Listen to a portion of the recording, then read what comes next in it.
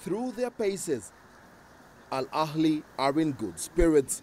Tuesday's clash will be their first meeting against the Ugandan defending league champions KCCA AFC. It is a contest Hossam El Badry is looking forward to.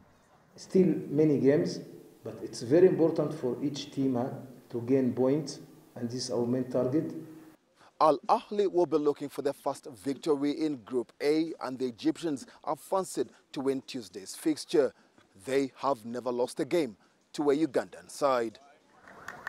But El Badry won't allow overconfidence. I confirmed the football in Africa improved, and also in Uganda. There's a good player in KCCA I saw, and also I saw the national team of Uganda. And of course, the football in Uganda improved a lot comparing by the last years. There will be plenty of support for the Egyptian side. The fans are already counting on their team to come through victorious. Ahly come here to win, not to draw or lose. So I think we will win.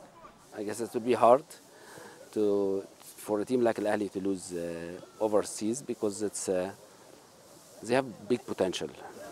Ahly have a single point from their home draw with Tunisia's Esperance. Now they want to get their campaign for a record 9th African club title on track.